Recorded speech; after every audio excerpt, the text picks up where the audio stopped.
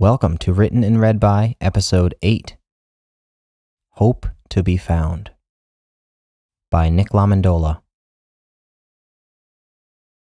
Fred dials her for the 9th time. On each successive voicemail, his tone hooks over a new fulcrum, prying up and stumbling through a gamut of human emotion. Yesterday, frustration, then fury, then outrage. Today, concern, bargaining, dread.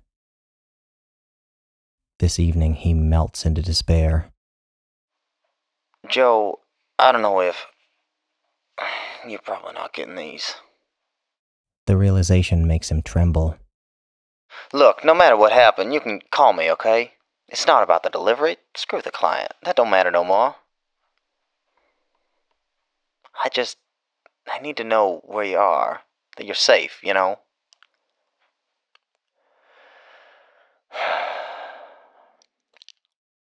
The excess breath pouring out of him overwhelms his phone's tiny microphone, and a concussive distortion rips through the connection. He imagines Jolene yanking her hand away from her face with a grimace. I'm sorry. Just, call me when you can.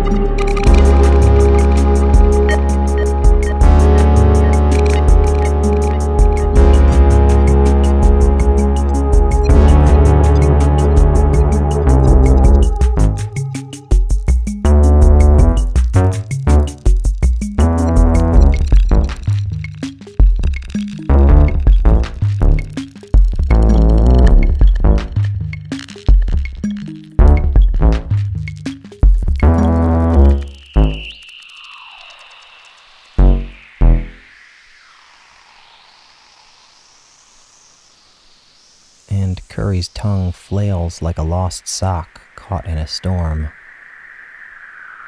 Globules of spittle collide and absorb and vault on tendrils and spin and spatter umber across the khaki endlessness of road dust and grime.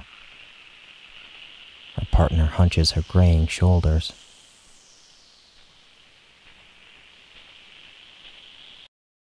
But it's nighttime now.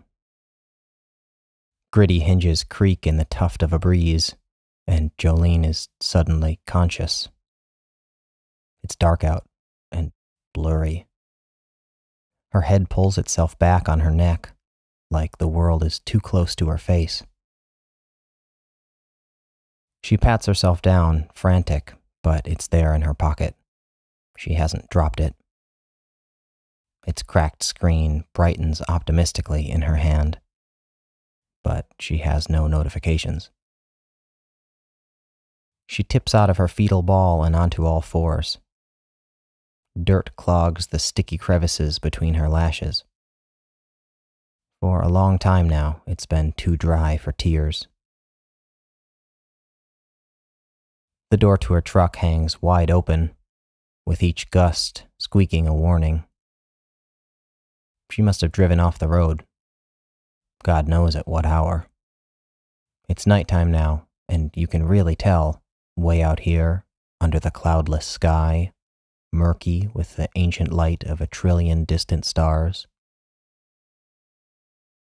The wind moves across the flat, expansive country and over her skin with indiscriminate abandon. It's freezing, like the surface of an oven that hasn't been turned on. The temperature out here seesaws wildly from extreme to hostile extreme, and she can tell she hasn't been asleep for long, because she wouldn't have made it. But she has no memory of spilling out of the cabin of her truck onto this patch of rocky ground. She takes a while, shivering, before she stands up. Not moving makes it easier to believe she isn't still drunk. Easier to believe she hasn't been here before. Eventually, she climbs back in and punches the on switch, and the truck and trailer shudder out of their stillness as she pulls back onto the empty highway.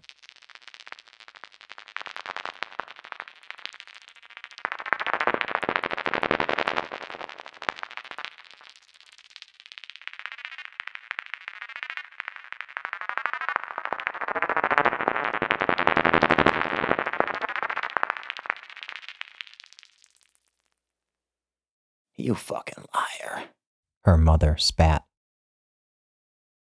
Jolene looked up and watched a tuft of smoke curl through her mother's narrowed lips, spinning and slowly breaking apart. That's life. She couldn't yet have told you, way back then. You pin up somewhere intolerable, and then you're forced out, and then what? A lifetime of rippling pressure and expulsion, seething with momentum. The sudden drift in the unexpected turbulence of freedom. At this point, she's still a teenager. She hasn't escaped yet. Not for a few years. You liar! Louder this time, but still a croak. Her mother couldn't muster the breath support to yell without triggering a coughing fit. There was a tickle of admiration in the scrape of her voice. This lying bitch, Joe, you watching her? Without turning her head to her daughter. She's good. Jolene wasn't really listening. She was lying on the thin sofa next to her mother's armchair, phone cupped in her hands, two impatient thumbs flinging the infinite scroll of her world endlessly upward. All of this probably happened. It's hard to say. It was almost certainly hot. It had always been miserably hot. You could learn from her, hon. Her mom liked to speak on the inhale, so her words wouldn't interrupt the drag on her cigarette.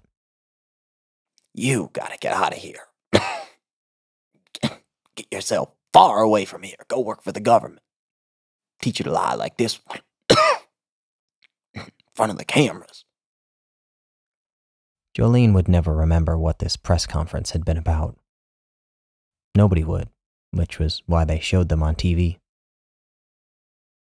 She's a damn good liar. You should be taking notes. Probably does her own damn makeup. Look at her up there in that room full of men. Not one of them listening to a word she's saying, and they all know it. That's why the president picked her. Jolene twisted around to lay on her stomach, with her legs outstretched. If it would have been her knocking on this door, telling us how them Arabs killed your daddy, I wouldn't have had nothing to say to her. Not looking like that. It had been two men. It was one of Jolene's earliest memories. They were in full uniform, despite the heat. Her mother's wails had rattled the aluminum siding. Where'd you find them shorts? Her mother turned, finally, to look at her. You really think them knobby legs are worth showing off like that?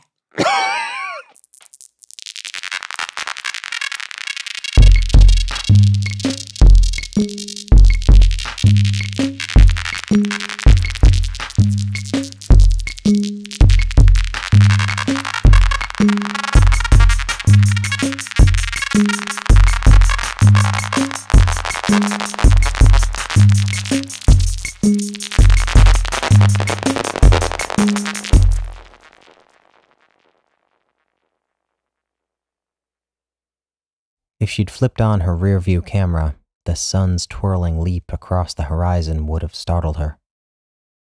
But from the womb of the truck, underneath the domed windshield, as the indigo desert gallops by at reckless speed, she doesn't notice it coming.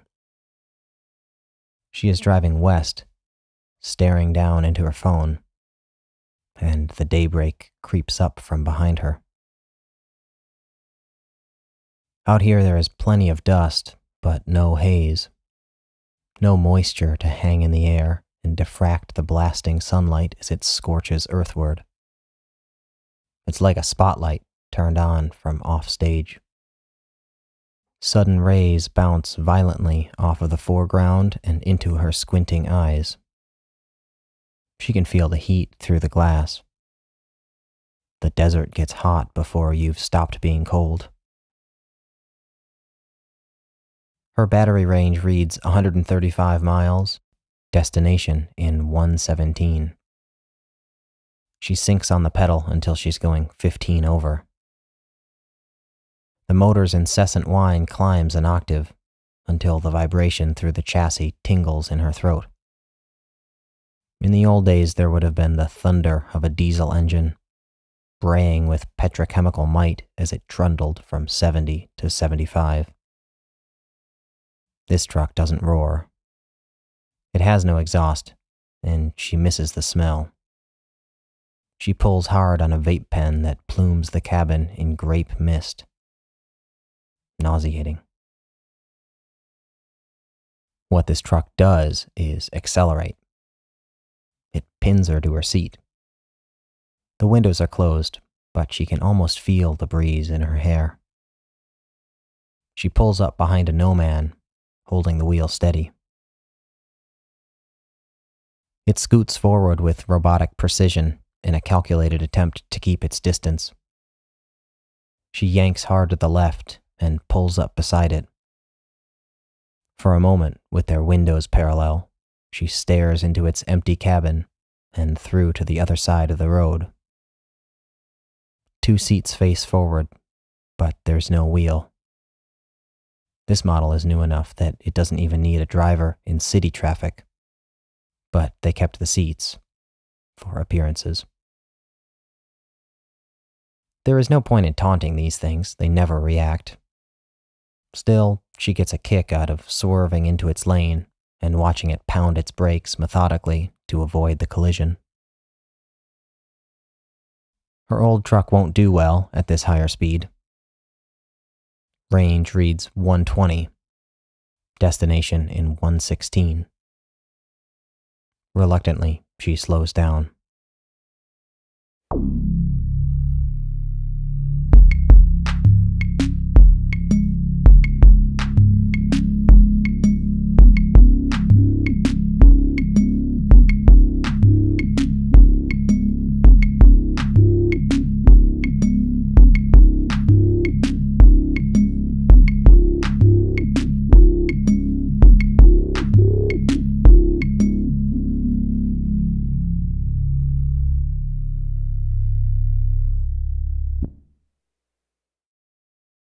It was quiet.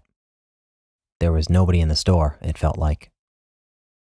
One of the fluorescents that hung above her head buzzed like an insect, and sometimes she would toss a pen up at it, and it would clang off the bulb, and the noise would pause for a little while. But mostly she didn't hear it. The other clerks were pacing, chatting impatiently, ready to leave. This was the part of her day when idle concern began to crystallize into spiny fear. She could keep swiping through the internet, pretending nothing was wrong, but only for a few more minutes. Soon she'd have to step out into the heat and wait for the bus, and find somewhere for it to take her. She couldn't be seen around her apartment during waking hours. Evenings were minutes killed, piling up like corpses into hours. Eventually, when she would make it home, creeping through her door in the dead of night, she won't turn on any lights. A week from now, her landlord will toss her stuff into the alley and change the locks. Tapping around, she pulled up the profile of a guy she used to know from high school. He was on the other side of the country. It was all pictures of his new kid. You open? Out of nowhere. She'd been fiddling absently with the switch to the lamp above her lane. She flipped it back on, embarrassed, and slid her phone into the pocket of her apron. Oh, God, I'm sorry. She started, and she couldn't stop brushing at her hair. It's all right, ma'am, he replied. She can't imagine what he must have looked like back then. His overwhelming calm. That profoundly forgettable face. His most effective tool. Slow evening? Sure, she said meekly. He was only buying a few things. She wishes now she could remember what they were. Some hidden part of him must have gurgled with hunger in that moment, when they first met eyes. I'm Malcolm.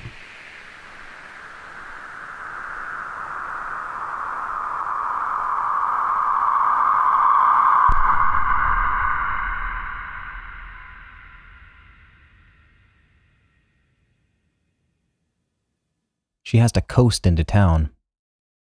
The low battery light keeps flashing at her all the way up I-10.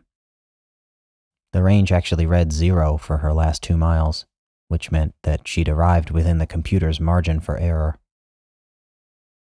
It would have been a pain in the ass to have to get towed. Fred would have to threaten to dock her pay. But she'd made it to Las Cruces. She backs into the receiving bay, and some men open up the trailer and begin to drag the boxes out. She isn't sure what the stuff is, maybe appliances. It's hard to say. They hook her up to temporary power as a courtesy, so she'll be able to make it to a refill station. She opens her door and steps down into the broil. There's a convenience store across the highway. She takes one more sip of lukewarm coffee and tips the rest out, splattering it across the dirt at her feet, wasting the liquor in it because there's plenty more. She swallows, sour and hollow. The asphalt ahead is incandescent with mid-morning heat. The open sign in the store's window shimmers like a mirage. Inside, she's next in line when her phone rings. Little late dropping off today, Joe. Yeah, I know. I overslept. He takes a moment to absorb the response he'd been expecting. Joe, how can I compete with them self-drivers like this? You know they stole all my long-distance contracts. It's the best I can do to find you these piddly little one-offs the big guys won't take. I know it's not what you want. I know the pay sucks. It's not what I want either, but we gotta work with what we got. And when you can't even bother to deliver on time... Fred. She'd developed a way of saying his name that could knock him right out. His sigh fizzes into her ear from hundreds of miles away. I know, Fred. I'm sorry. She's helped by the fact that he's even lonelier than she is, and admittedly more than a bit in love with her. Listen, you, want another job? It's just a jaunt, but you can load up in a few minutes and make it back to El Paso by lunch. The sleeper in her cab is calling her name, but she agrees to take it. The guy in front of her pays and sidles out. Okay, but they need this by noon, all right? We can't screw this up. We're picking up some slack from a major service that just dropped the ball on... Backup pods and a coffee, she says quietly. Flavor? The clerk asks without looking up. Fred is still talking into her earpiece as she digs around in her pocket for some change. The grape had been a terrible choice.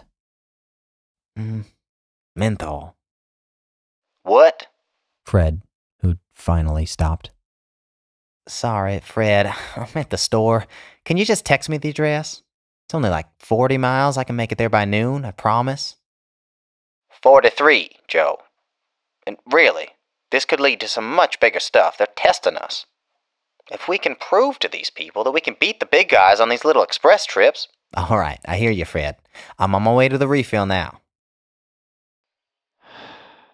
Thanks. Thank you, Joe. Really. He wants it to sound grand, effusive, compelling.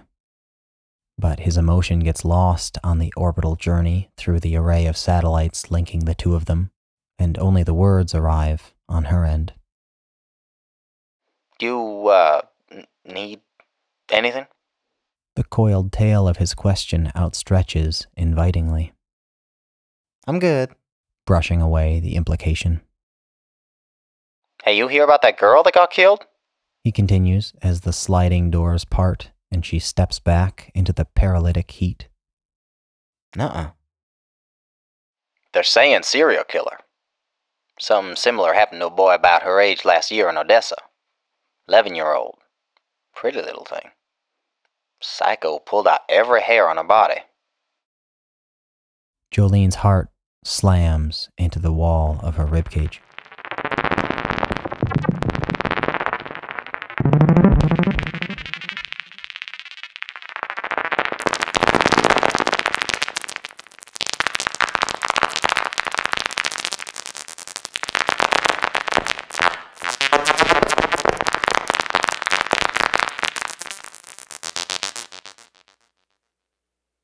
Another gruesome child murder. Parents of Nicole Heitkamp stricken with grief. Found just outside of El Paso early Thursday morning in what authorities now suspect was a serial killing. The story is on every page of her phone. There are videos of the girl's parents, microphones shoved in their ashen faces as they cross their mobbed front lawn. They look ordinary. But if this is what Jolene imagines, their ordinariness is the reason they had been selected for this hell. She sips a bitter mouthful from a slim plastic bottle and tosses it back behind her seat, feeling depleted.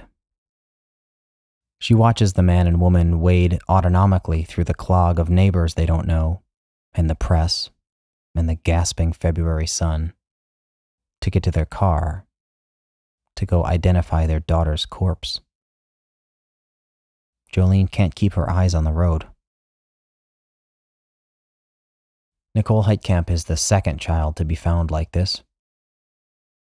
Naked, abandoned in a field, meticulously plucked of her every bodily hair. No signs of sexual abuse, the anchors keep saying, puzzled. Images of her doll-like body haven't yet been leaked. Last year's photos of the boy, 9-year-old Emmett Wilkins from Odessa, are once again everywhere. The top handful are dignifyingly blurred out, but a quick scroll reveals every inch of his bald, pallid carcass. The internet is churning through its theories. There doesn't seem to be any connection between the two children. Their families hadn't known each other. They lived almost 300 miles apart. The dad did it, people scream into their keyboards. It was a total stranger, others scream back. It was, statistically speaking, an illegal, one radio host claims, which embroils a vortex of outrage that spirals for a few hours. 10 miles to destination, her truck chirps at her. The last of the grape chokes the air. She's getting into city traffic now. She's forced to watch the road. She almost turns on the radio, but she can't stand the thought of it. To make her delivery on the east side of town, she'll pass nearby the field where the girl was found. The farther she drives, the more she wants to turn around. But she can't do that to Fred. She'll sit tight, keep her doors locked while the men unload, and as soon as she can pull away, she'll floor it the hell out of Texas. She'd imagined all of this, of course, in endless idiosyncratic variety, all of it happening over and over to the woman in her head. Which is why this is so baffling. It isn't supposed to work this way. Nothing in her life had ever turned out the way she'd expected it to. Reality springs into place with startling disconcern for the shape you contrive for it in your mind's eye. She spends her days hurtling down the road, thumbing through her phone, glancing up only every so often, trusting the lane assist to adjust course, overcorrecting with an elbow. She's imagined flattening a family of 4 in a sedan, catching the first 3 letters of their license plate in the blink before they're pinned beneath her axle. She's envisioned the carnage, really stewed in it, becoming the woman who'd just mindlessly delivered these innocent 4 into their next life. But it won't happen. At least not like that. That's not how life works. Expectations preclude eventualities. Then, suddenly this, which she should have had plenty of opportunity to anticipate, is catching her entirely unprepared. Expectations preclude eventualities, don't they? How will she know how to live in a world in which they don't? Her right hand drifts habitually over to Curry's spot on the passenger seat. Jolene feels more than the full weight of her arm as it doesn't land on a mat of scruffy fur. Pressure swells against the walls of the reservoir inside of her. But then she has to slam on her brakes. She's lucky no one had been following close behind. It takes a long time to slow the big truck at speed, and by the time she can pull off to the side and switch on her hazards, she's hundreds of feet past what she thought she just saw. She steps out of the air conditioning and into the midday sun. It seems too early in the day to be so unbearable. Maybe not. It's hard to say. She doesn't spot the girl until she clears the back end of the trailer.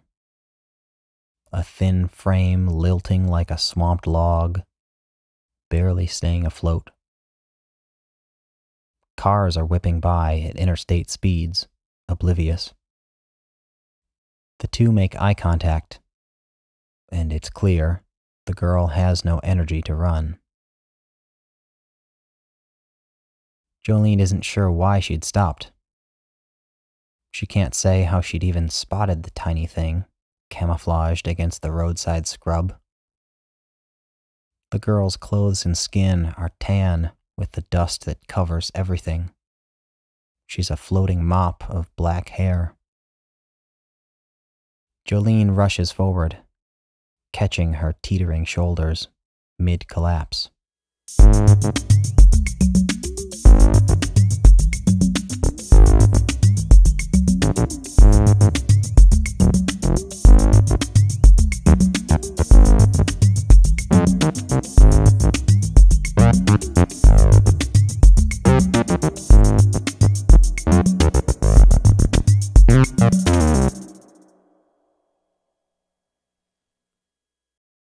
She emptied the last baggie into the sink with the water running. She wanted to run the disposal, to listen to the grind as it rinsed down the drain, but it might wake him. I don't do this shit anymore, she had to constantly remind herself. It was hard. So hard. Throwing your shoulder into the full weight of the barge, trying to turn your life around. It took energy, of course, It took strength. But most of all, it took will. It took the endless repetition of the momentary realization that you were going somewhere. Slowly. But you weren't there yet. That you still had a terribly long way to go. But finally she had a reason. Getting clean for her own sake had never been enough. She'd never been worth it. But the press of this newness inside of her, a pea grown from nothing, it was indescribable. It made her precious. Malcolm was asleep on the couch in the other room. She crept in from the kitchen, carrying a bowl of steaming soup, fresh from the microwave. She paused in the threshold, watching the flare of his nostrils as he snored lightly. He was glassy with sweat. She wondered about his attached earlobes, her button nose. She set the bowl down on the coffee table and stroked his damp bangs gently. He shot out of sleep, eyelids twitching and frenetic, and for a moment he looked straight through her, until his vision focused, and he sat back, sighing. "Dreamin', hon?" She asked him, smiling. Malcolm never dreamt. Hi, he exhaled in 3 stabbing syllables. Then he matched her smile, as if he'd taught himself by studying in front of a mirror. "Oh, soup! Oh my God, Joey, I love soup!" And he leapt into the air and squeezed her into a spin. She inflated with joy. She loved him, and right now, he loved her back. She'd learned early on never to surprise him, but so far this was going okay. It might be time to say something, but she'd let him eat first. He lifted the bowl to his lips and began to gulp. "Jesus, Malcolm, that's really hot." But he didn't seem to notice. He was impossible to pin down. He could be acutely attuned to your words and somehow totally miss their correlation with the expression on your face. She'd never seen him display the feeling of pain. "I love soup," he declared, dumping the half-emptied bowl back down, cheeks dripping. He burst to his feet, nearly scraping the ceiling, scanning the room for something. "Oh, let me get you a hand towel," she tisked, rethinking her plan. She could hear him pawing around for something on his hands and knees, muttering. Back in the kitchen, clomping over the linoleum towards the stove, she felt heavy on her feet. Could she be gaining weight this early? Then his eruption rent the space. "Where is it?" She shouldn't have thrown the whole stash away at once. She shouldn't have made that decision for him. Too late. Her eyes darted to her exit through the back door.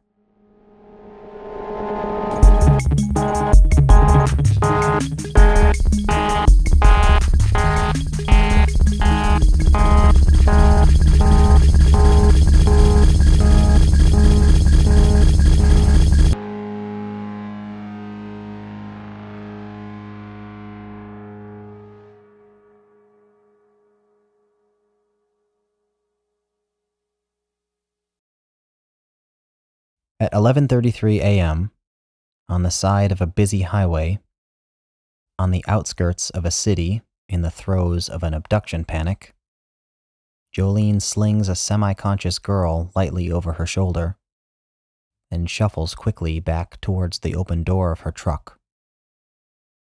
People in cars pass. Some notice the unusual pair They all keep right on driving. Kid weighs nothing. She thinks as she heaves her up into the passenger seat. She don't even have the energy to scream. Jolene slams the door and whips around to the driver's side. Her accomplice, the truck, with its fresh battery, gives a friendly tweedle as she shifts out of park.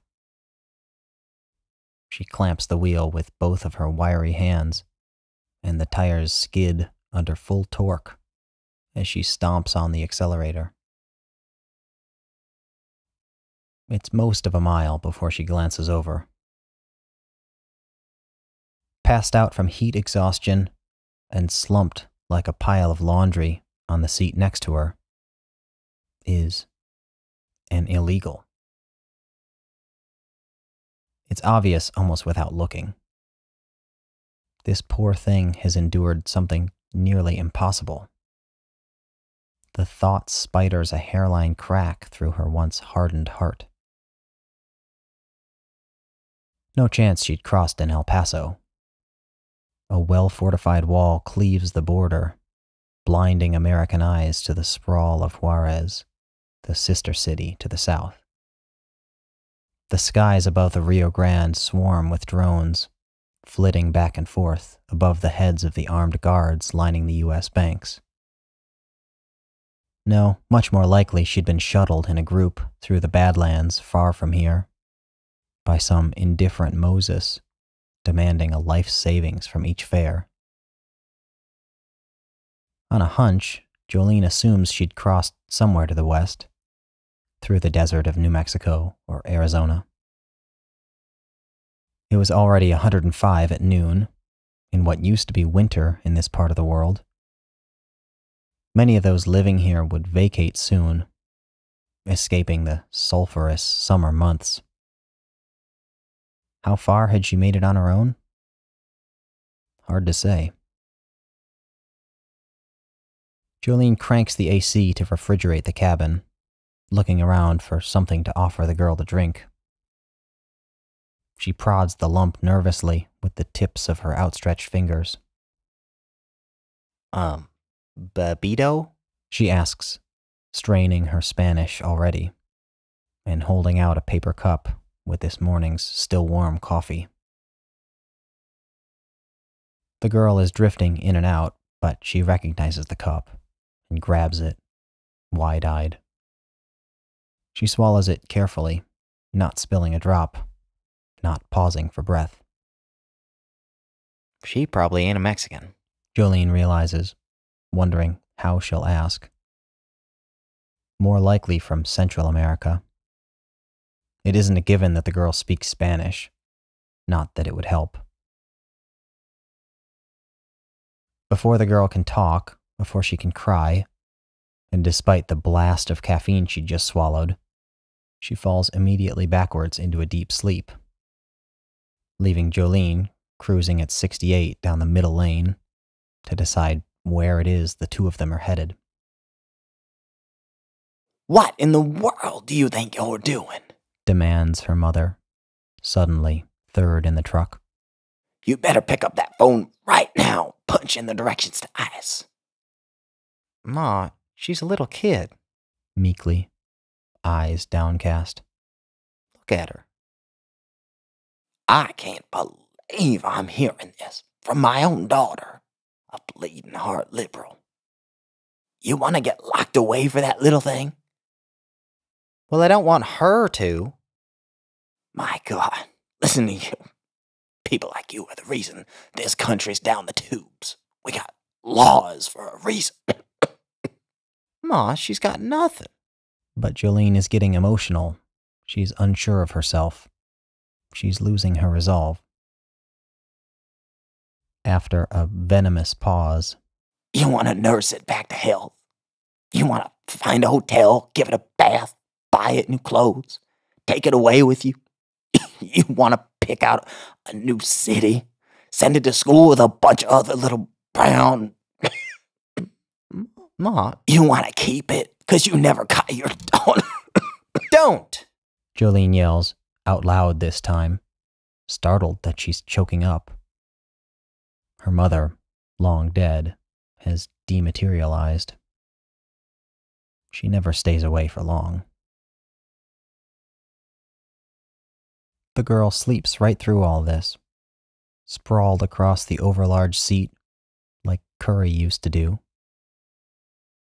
The world at Jolene's periphery fades soupily. Her reservoir brims, and for the first time in years, the tears come. She is crying, then sobbing, and the girl beside her slumbers unaware. By the time she shudders calm, they've passed the exit for the delivery, though she knows that's out of the question now. After a while, the girl stirs awake, petrified and silent. Jolene, gliding through her hangover, dampened, spilled out, but curiously unempty, has been practicing the pronunciation in her head. Tenga usted, hombre?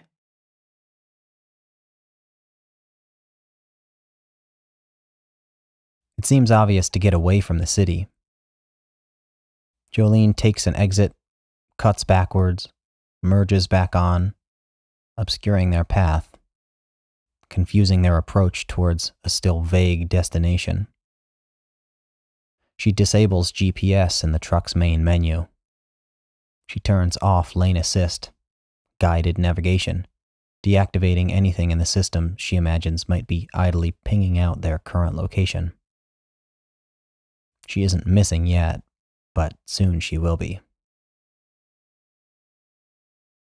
In what she hopes will be the final transaction tied to the VIN of her truck, at least for a few days, she finds a refill station some hours south of El Paso. She parks in the farthest stall from the cashier's booth and insists, almost threateningly, into the intercom, that she run the charger on her own. The attendant, enclosed in the cool, stays put, as he's told. They'll have to conserve the battery for a while, she imagines, without a true plan, as the meter whirs. This will really clip their wings.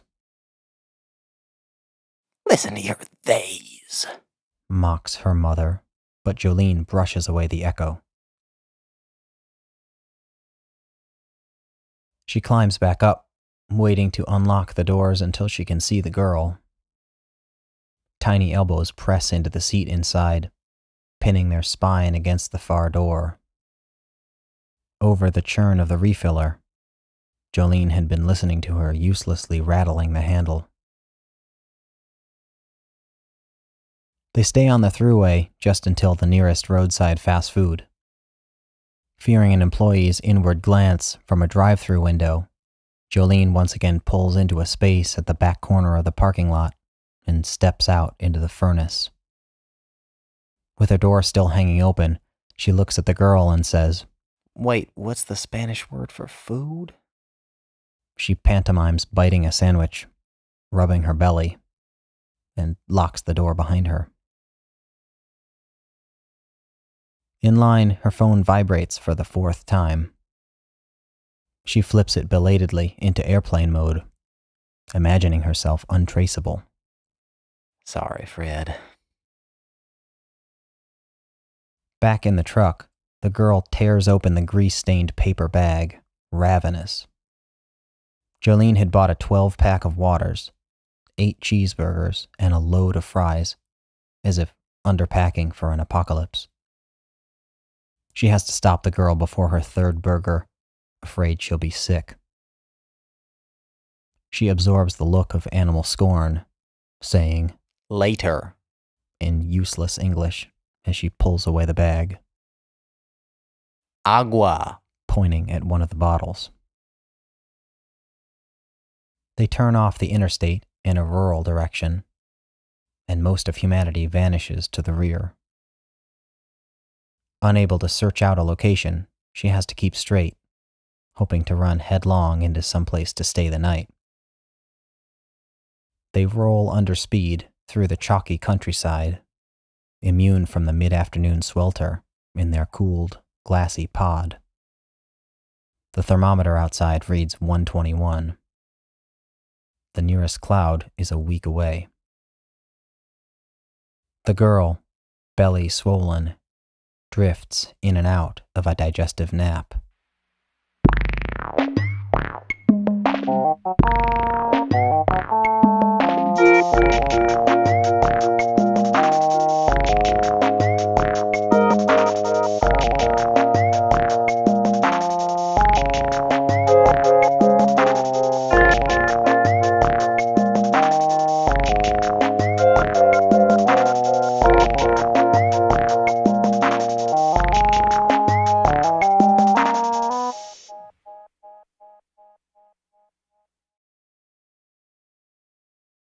Once, years after her mom had died, and Malcolm had faded temporarily into her past, it had been a good day. Jolene rolled down her passenger side window. Curry jolted out of her sleepy curl, nostrils flaring in anticipation. Each morning like this was a lesson in euphoria, unconstrained by language, untethered from the memory or imagination of something grander than this moment. Jolene could only glance to her right and smile, hoping to inhale some sidelong whiff of her dog's airborne elation. The blow-dryer heat of the desert air tilled channels into her fur, a rippling pattern of algorithmic beauty. Spreading the webbing of her cheeks, Curry's tongue flailed like a lost sock caught in a storm. Globules of spittle collided and absorbed and vaulted on tendrils and spun and spattered umber across the khaki endlessness of road dust and grime. Her partner hunched her graying shoulders to brace herself against the lift, lowering her head and squinting into the burst of the rising sun.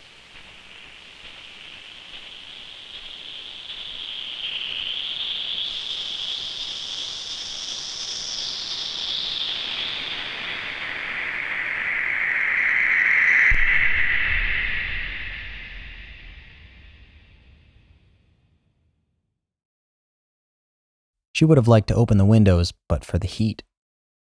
The truck is starting to stink.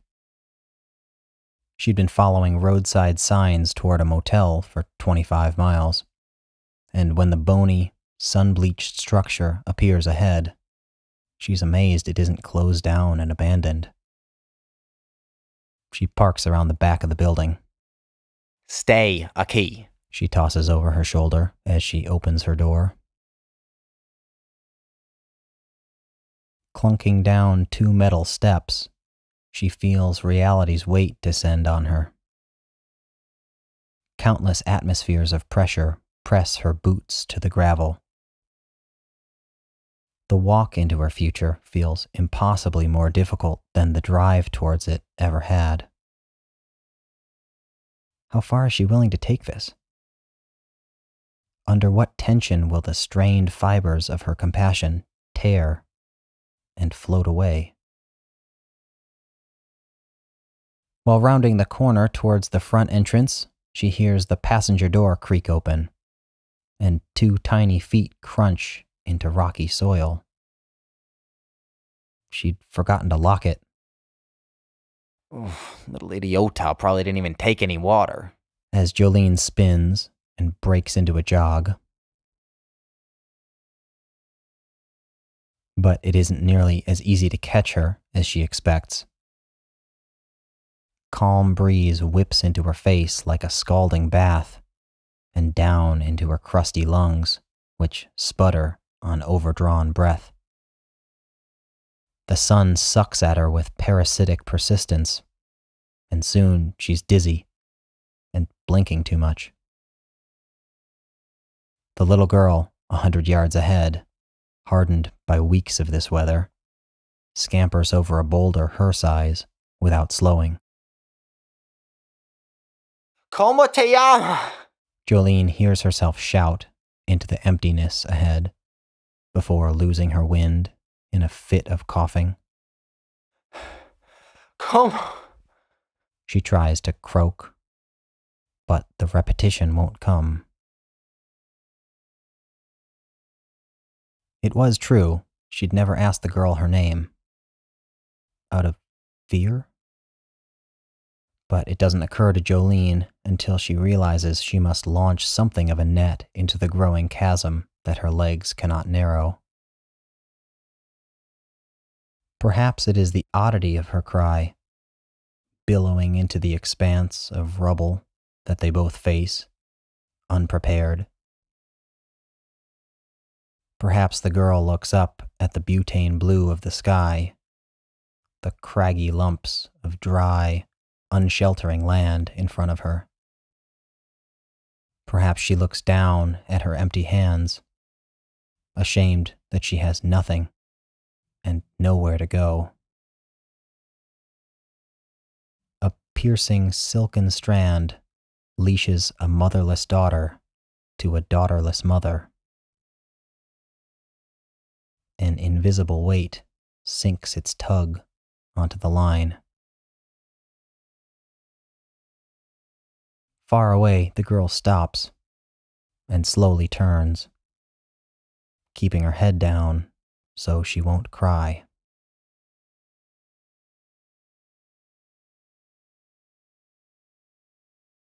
Listen, if we're going to make this work, then we're going to have to make some rules.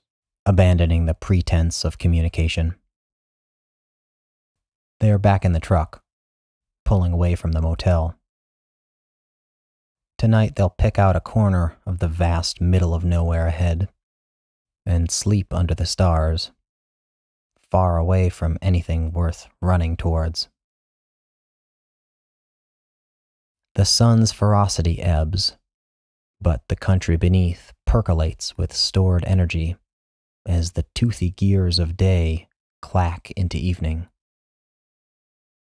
They drive 30 miles without seeing anyone. They pass an abandoned construction site, distance themselves a bit from it, and then pull off to the side. The pneumatics hiss as they slow to a crawl and then halt. Okay. Rule 1. Shoving her finger in the girl's face. Intimidation had been her upbringing, and you have to start with what you know. No running. Her fingers scuttle across an open palm to demonstrate, and then she looks around. Nowhere to get. Facing the opposite way, the girl's forehead presses smudgily against her window. Jolene pulls the food bag out from behind her chair, rustling it noisily to procure her attention. The nostril-tingling aroma of chilled grease wafts into the air. Dose. Taking a deliberately softer tone and resting her hand on the girl's shoulder. It is intoxicating touch, using it to make an offer rather than a demand. It feels new and luxurious. Yo soy Jolene. Tapping her thumb into her own chest and looking the girl in the eye. Jolene. It's received with a silent blink, and the girl's attention drifts to the paper bag. Just a second, sugar. Who are you? Como me llamo? They sit a moment while the girl weighs her options. Poor thing must be only just 10. Or a severely underfed 12. Jolene. She says again, prodding. Speranza. Wisps tinily out of her dry mouth. Speranza. Speranza. Jolene tries it, turning it over her mouth. Never heard a name like that, kiddo. Where are you from? Donde, The girl's eyes are watering, and Jolene doesn't want to push her too far. Her heart is overstretched, all bulgy and sore. She hands over a burger in the foil, and they eat wordlessly as the sun begins to set. After the chewing, there doesn't seem to be anything left to do, Well, there's your bed, hun. she says, pointing at the mattress behind their seats, tucked against the back wall. A lot better than I'm gonna get. She reclines her chair and makes a point of locking the doors with her key fob and pocketing it. Slowly, the girl gets up, stepping towards the back to poke the sheets, warily. Before long, she's lightly snoring in her distant accent. Jolene flips the surround cameras onto the dash screen to keep an eye on things. Meant for spotting obstacles on dark roads, their night vision is actually pretty good. The lamp of the sun swells as it plunges, and soon it's blacker than black. Of course, Jolene can't sleep. Her shoulders are sore, her ass is numb, and the kid is drooling on her only pillow. She'd once loved being lulled to sleep by the hypnotic rhythm of nearby breath. Now it's just loud in here. She smiles, but barely, embracing this. She pulls out her phone, lowering its brightness and tapping past the frenzy of alerts. Fred is going berserk. There are plenty of updates to Nicole's case. Everyone in West Texas is searching for the guy, they assume. She unscrews a cap and takes a plug of whiskey. It's always some guy.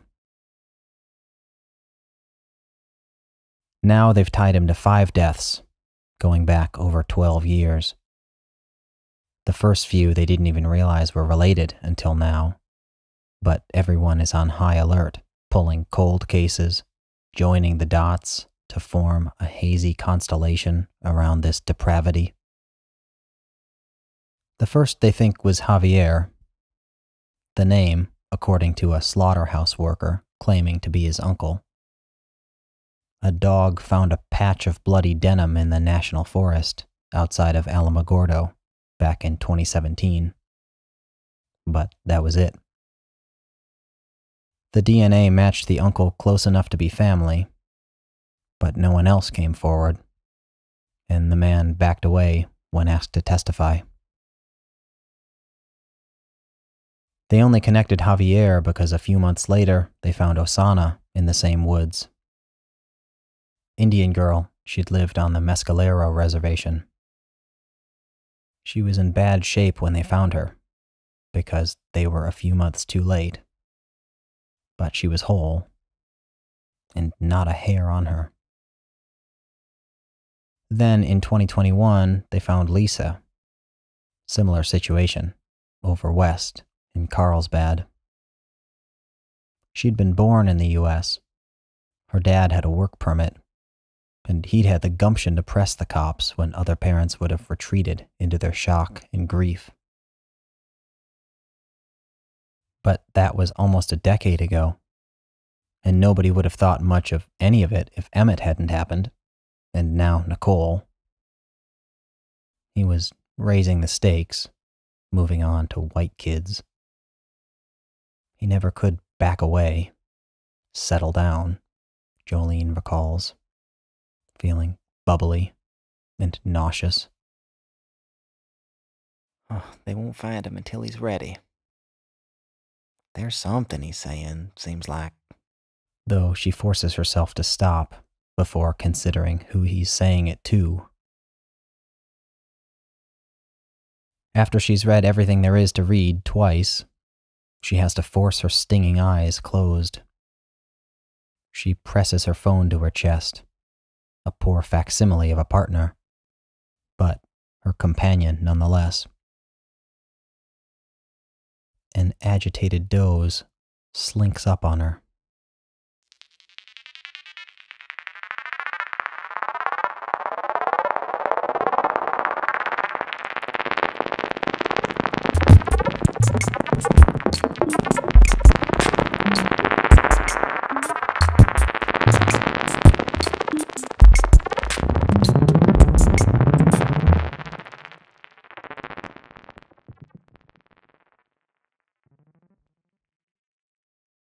In what she knows right away is a dream. First, there is Curry, bounding through the trees. The canopy is thick and green, more of a feeling than a color. She takes off after a rabbit, and Jolene can hear them sloshing through the underbrush, and then nothing for a moment. Whimpering as she gets closer. Curry is laying there, gray around her muzzle, and her back legs won't work. It wasn't the way she'd expected, but she had expected this. The world tunnels in a new direction, and she's gone to the shed for her gun and shovel. She's serene, prepared to take the shot. Reliving it now, at this distance, is anesthesia for the spasmodic agonies of her grief. She jiggles the shed's rickety latch, and there's a clamor from within, like someone is trying to move everything out of sight. But there's no one when she wrenches it open. It reeks of preservative, foul and close, and she can't see what she's looking at until she fumbles for the pull chain dangling from the ceiling. Then it's bright, like someone pressed unmute. Vision with your eyes is curtailed by the width of your face, but vision with your mind is an unfolding map whose center you can never reach. You keep pulling it apart. Its edges furl, too large to hold and still growing. Reliving it now, there's nothing she doesn't see. The rodents, their freshly naked bodies strewn on tables, on shelves, writhing in her hands, squirming in torment past her ankles with nowhere to go. You're in his lair, and he's gonna know you've been here. Maybe you can help him. Comes the flash of a stupid thought. And then, with tympanic surprise, he plows in from behind.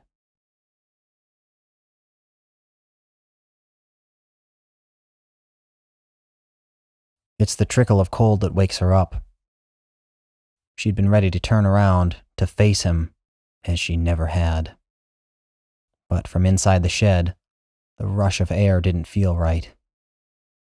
So she opens her eyes and sees her truck's passenger door swaying, wide open, crooning in dismay in the desert breeze, in the middle of the night. Again.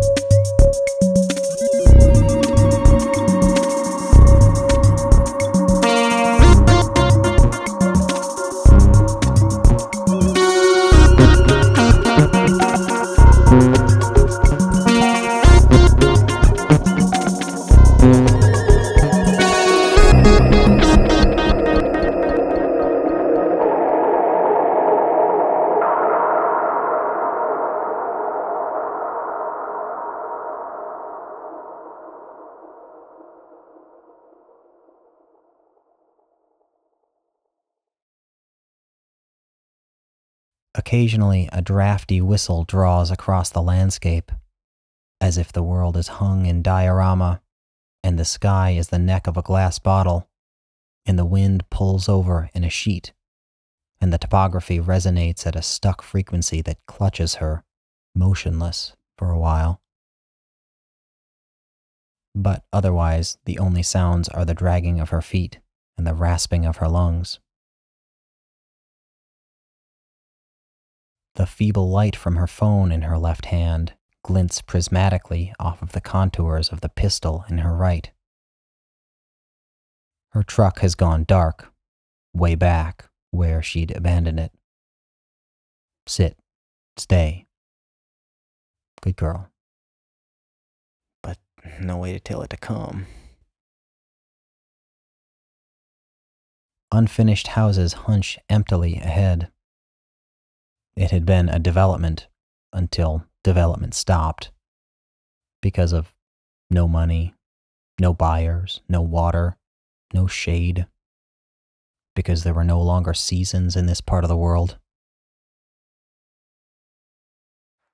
If the girl is anywhere, she's in there. Jolene tries not to imagine it.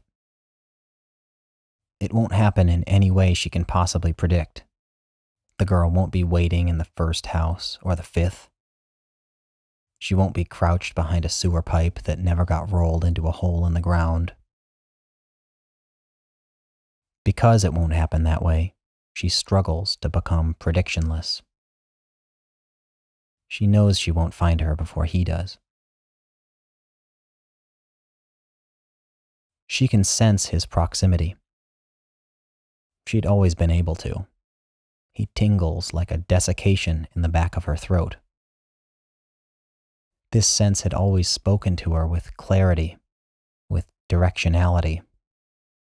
Turn around. Go the other way. This is the first time she's ever moved toward it. Open to anything, expecting nothing. Because expectations preclude eventualities. Back in the truck, as Jolene was bent in two, fumbling in panic for the phone she'd dropped and leering out the open door, was when it had happened. The thought collided with her, in a fission that tore the mask off of the world that had been, revealing the face of a world to come. It was so obvious that it simply couldn't be true. You just have to put their names in order. That was the way they'd been chosen, the way they'd been sequenced. Javier, Osana, Lisa, Emmett, Nicole, Esperanza. She'd thought the 8-year gap between Lisa and Emmett was significant. She'd thought their ages and races and locations were all puzzle pieces. But she'd been wrong. He wasn't trying to be clever. He wasn't trying to make history. He was just trying to talk to her. The girl's full name had come to her, birthed in the thunderstrike of that moment. Not her thought at all, but his. An inception. Jolene Esperanza. Because now she has no hope. Because he'd meant for her to be found. And now she was found. So all Jolene can do is hold aloft her phone, smearing its pale blue arc in front of her, and trudge onward. And believe that because she's imagined this, it cannot be. The houses are all around her now. Some of them never got walls, and the gaps in their skeletal frames tessellate with her pace as she looks through them to the other side. Some were almost finished the day the crews never came back, with roofs that scour through burning afternoons and sizzle all night long. Looters have torn out pipes, stolen doors, pried out windows. From inside, the occasional chirp of a smoke detector on low battery. Jolene cannot call out her name. She cannot concede fully and tumble into his world. So she crunches, slowly and softly, through the rows that were nearly streets, knowing that the moment she speaks, he'll emerge from the shadows. This time, she'll be ready for him. A noise, and she spins. The gun's barrel scowls in its new direction, and her back foot plants instinctively. The pressure ripples down her shoulder, into her bicep, along the crest of her forearm, and into her trigger finger. Before the squeeze, there appears in the infinity of her vision a whisker, the fuzzy clump of an ear.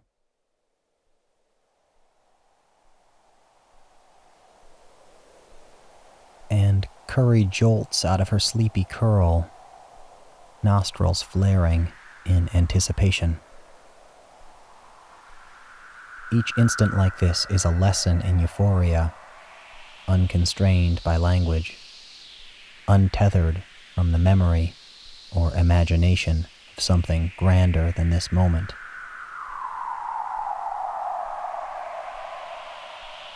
Jolene can only smile, hoping to inhale some sidelong whiff of airborne elation.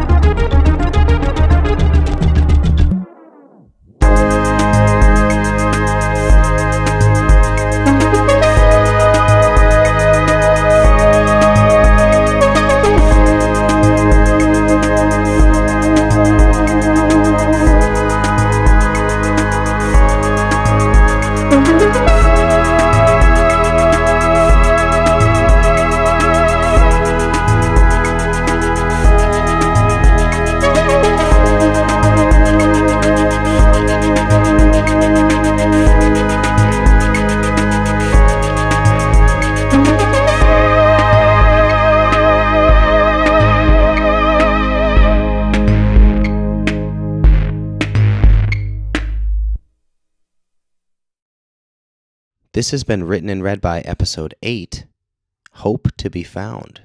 Thank you for listening. Research for this episode was brought to you by Woody.